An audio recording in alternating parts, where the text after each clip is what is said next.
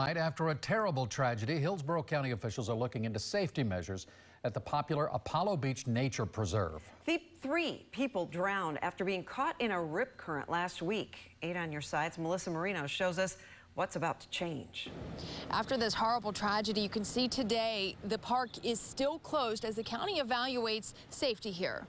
These flowers and teddy bear, a heartbreaking reminder of the tragedy that unfolded here at the Apollo Beach Nature Preserve. There's no doubt in my mind that there'll be some additional safety measures put in place because of this incident. It's just unfortunately that something tragic like this has to happen. The sheriff's office says Christoph Murray jumped into the water after seeing Janosh Perkal and his son Daniel swept away by a strong rip current. All 3 drowned. It was sad to hear what happened here.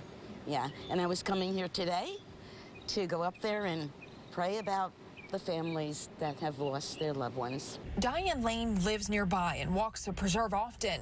Despite no swimming signs, she says people still get in the water. You see people swim here a lot. Yes, yes.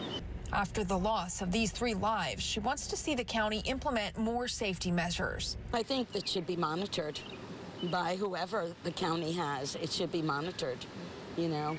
I mean, the people should be told, get out of the water. You know, there's no swimming. The county tells 8 on your side new warning signs will be installed this week, and staff will patrol the area for the next few weeks.